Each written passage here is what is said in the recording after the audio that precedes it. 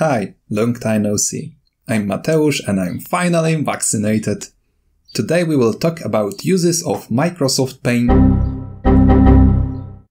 Today we will paint Creature Shapeshifters, and we will do it fast.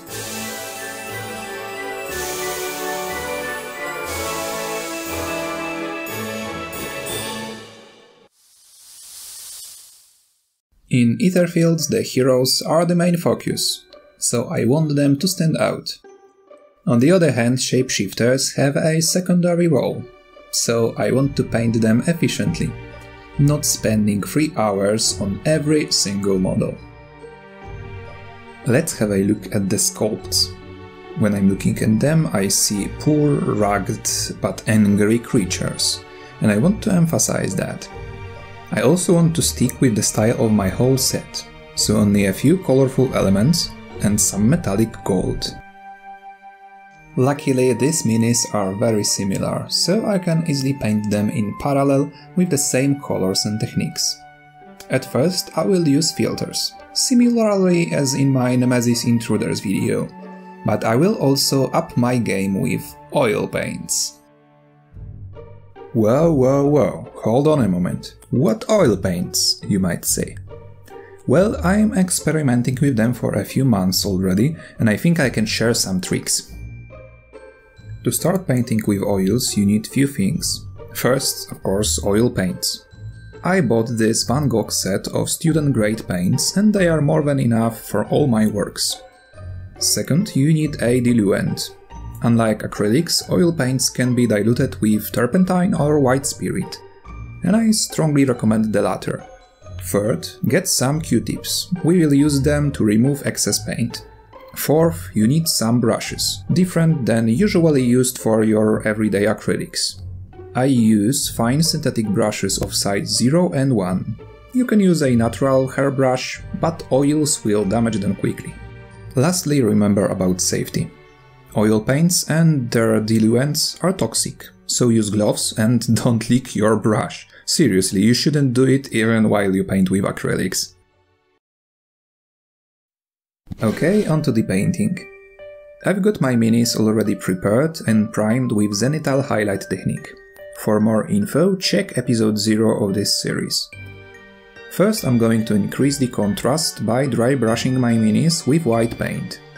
I'm using cold white, because I want to desaturate warm colors I will paint over it. But you can go with standard flat white. It is very important here to hit only up-facing areas, where the light would hit the figures.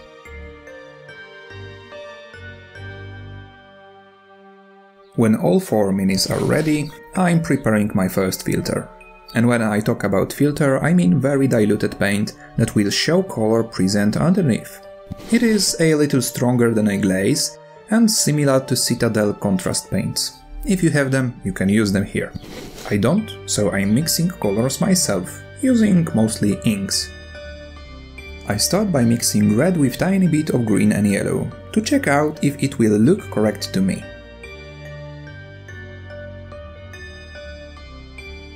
Next I'm using more inks, starting with red, then green and a lot of yellow to create a pool of paint I will use on all my minis. Pure inks are way too strong and also glossy, so I dilute them with few drops of ultramatte varnish and similar amount of glazing medium. I'm constantly checking my dilution by painting over my palette a little down from the main paint pool. Okay, this step is not as important, so I'm just moving forward. I'll simply apply my filter over all the skin areas. I'm not too precise, I just want to feel all of them. I'm not even removing excess paint in crevices.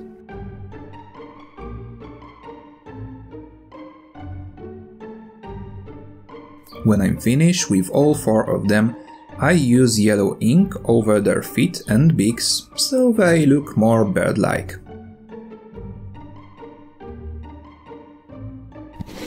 I've done similar thing with their feathers, using sepia and yellow inks. I diluted them a lot, because I want these guys to have lighter feathers.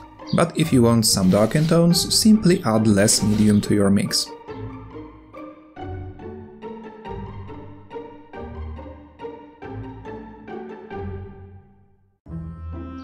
Some lone feathers on the skin also needed cleaning up, so I painted them white and applied my filter when they dried. Now, using some drying time, let's focus on the bases. I want them simple and quite dark. I mixed black ink with some green and drop of ultramatte varnish and painted over the bases and rocks. Use a dabbing motion to be sure you pushed your paint in every crevice. Oh, and I forgot to tell you earlier, don't use your favorite brush with inks, you will just damage it.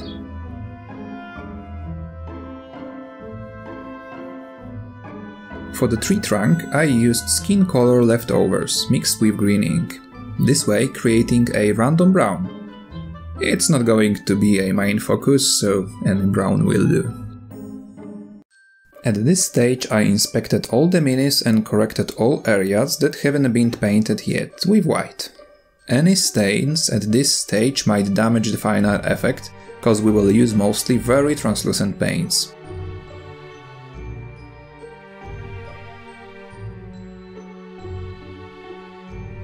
Now I prepared my clothing's color. I decided to use blue, cause all other areas are going to be warm, and a cold tone like this will nicely complement them. I used my Prussian blue ink with some sepia, but really any blue will do. I diluted the same way as skin and paint over all the cloth areas, but this time trying hard not to stain any already painted parts.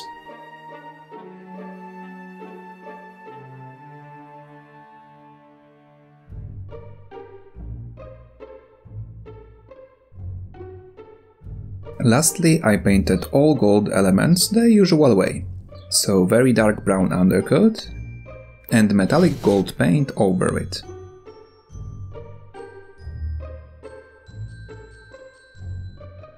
Now I'm varnishing all over my minis. I want to get rid of all the glossiness of inks, but most importantly prepare my mini for the next step. Oil paints do not react with acrylics, so it's safe to paint over them. But I will use Q-tips later and I want to avoid damaging my acrylics layers while removing excess oils. And varnish helps with that really well. Now it is time to prepare our oil paints. They dry really slowly, so you don't need any fancy palette. A flat piece of plastic or glass will be totally fine. I applied all the colors I will use and started mixing. First I want my magenta darker, so I used some dark blue called ultramarine and diluted with white spirit to a consistency similar to acrylic paints I use for normal layering. Now I simply paint over all the skin areas with this paint, using synthetic brush. Try not to dip your brush in water, and if you want to clean it, use a small container with a white spirit and rinse your brush over a paper towel. With same principles, I mixed yellow with some burnt umber to paint Shapeshifters' feet and bigs. Burnt umber with some black was great for painting over the feathers, but near their faces I also added some yellow to lighten it up. I don't care about transitions now, I'm just creating this beautiful mess. For the bases I just used black, and for a tree trunk burnt umber. Lastly I mixed ultramarine with a tiny bit of green and painted over all the clothing areas.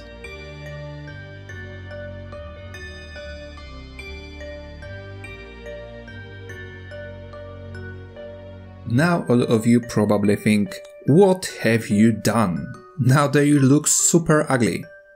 But this is a stage when the magic happens. I prepare clean white spirit in a small container, a bunch of Q-tips and a clean paper towel and start removing paint. First I dip a Q-tip in a spirit and start removing paint with a dabbing motion. And every few touches I dab it on a paper towel to remove excess paint.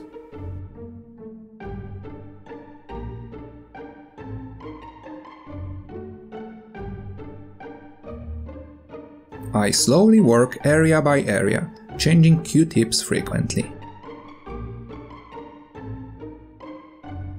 It is super important here to be delicate. If you use force or start rubbing the paint, you will damage a very fragile layer of acrylics. I'm also trying to remove more of paint from the upper areas to simulate zenithal lighting condition. Some areas will be impossible to touch with a Q-tip, but in such cases you might just use a brush. I don't know about you, but for me, this process is super satisfying.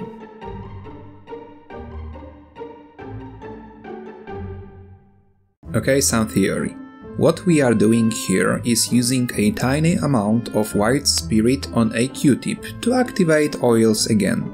Remove most of them from some resin areas and letting diluted excess flow into crevices. This way we create natural transition between colors, without putting much work into it. Okay, when you are finished, we need to let our minis dry. But this time it's not matter of hours. You will need to wait a day or two. Oils can dry even a week if you don't dilute them at all or use a drying medium. While we wait for the paint to dry, I have something to tell you. In the near future I plan to prepare some more theoretical videos, starting with color theory and how to mix paints. If you want me to touch any specific topic, please write a comment. Back to painting. I needed to wait a day for my paints to dry, and now I want to add some finishing touches. I keep in mind that I want to do it efficiently, so I will touch only elements I feel matter. Also, to be sure I won't accidentally activate any oils, I just varnish the mini again with ultra matte varnish. First of all, after close inspection, I have noticed some damage from Q-tips. I just fixed it by painting it again with paints from yesterday.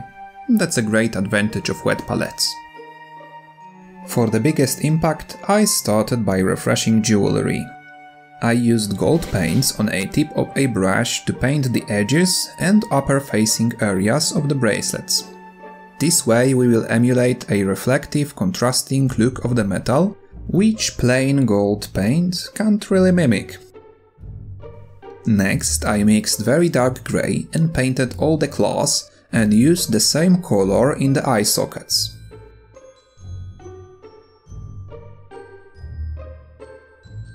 I want their eyes to look glowy, so I used white to paint over the eyeball and surrounding areas, leaving dark paint in the crevices. The further I got, the less paint I left on the mini.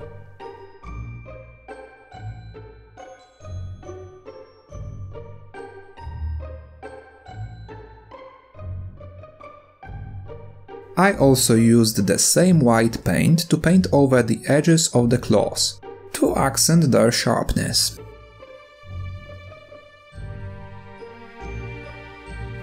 I want eyes to glow blue, so I used ink of this color, diluted by match, to paint their eyes and surrounding areas. I intentionally let the paint flow into recesses. I used a little paler blue to paint only the eyeballs, and finished it with a tiny white spot in the middle. Lastly, I wanted them a little more dusty and dirty. For that I used dry pigments. I applied them right after I varnished a mini, so the pigment sticks to the surface. I used it in lower areas and the base itself. It's not a necessary step, but it suited my artistic vision of these dirty creatures.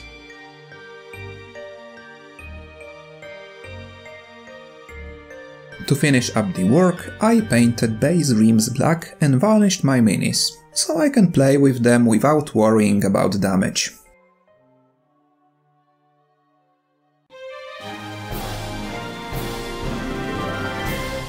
And here is the final result.